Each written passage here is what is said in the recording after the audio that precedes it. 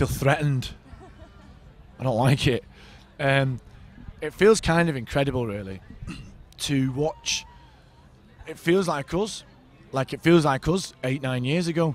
But obviously we couldn't go to our gigs and see it growing and seeing people getting excited, genuinely excited about something, because they're from where they're, you know, where they're, you know, the little crowd in Manchester, big crowd in Manchester, and where they're from, and you know that they mean it, you know that they're real, you're not fucking around, they're not like on the wind up with anybody, and I think that's pretty clear.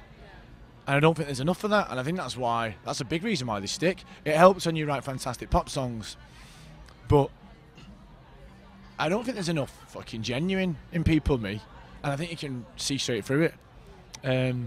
But no, I love it. It's like I watched them in Sound Control in Manchester I'd say like 18 months ago. There's 30 people there.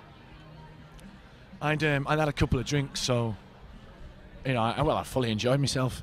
But I remember thinking like there wasn't that many people there, and I was thinking like, why isn't that many people there?